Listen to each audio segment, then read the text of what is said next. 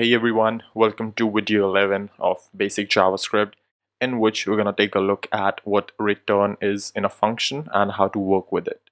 So far what we have seen is that we can pass values in functions through something known as parameters and basically access them or set default values to them as well. Now what happens is that sometimes you want a function to do some stuff and then return you a value. So on the basis of that value, you can decide whether the function worked successfully or there was some error or something like that. So what you make use of is of a return keyword, right? Once you write return and write something in front of it, anything which is below this return would not run. For example, let's say I say my awesome function right here returns me 100, right?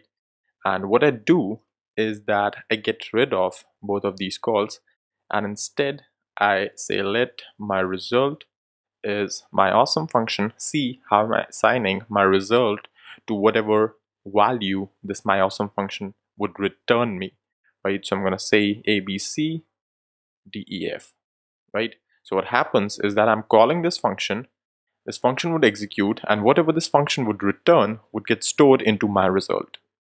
Now what I can do is obviously go ahead and say console log my result and hit save, right? So you would see that we get 100.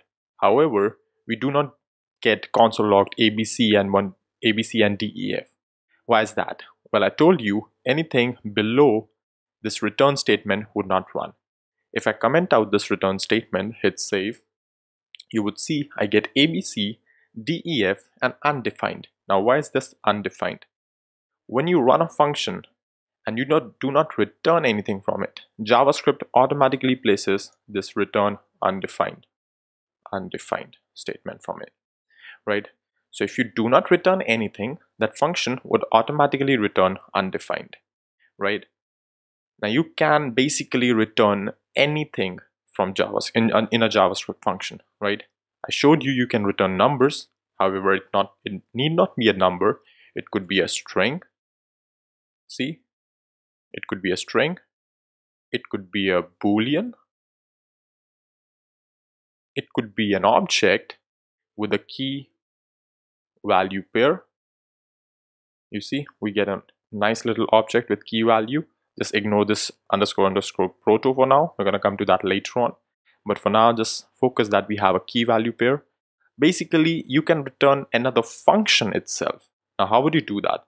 Well, you can create a function here itself, and we have not talked about anonymous functions, but just remember that this function is kind of a function which does not have any name, hence anonymous, right? So I can say this returns me a function which just says console log of hey, I am a function, right? Hit save.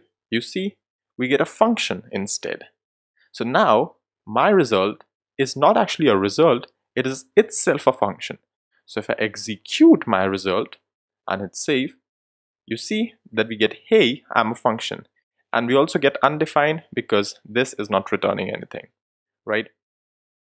So that was, I guess, what we want to basically know about returns in JavaScript at this stage, but there's a lot more complicated and interesting stuff as well. But for now, mostly you would be dealing with numbers, strings, and maybe objects, but not for sure functions, right? That's something you would not really need soon enough, right?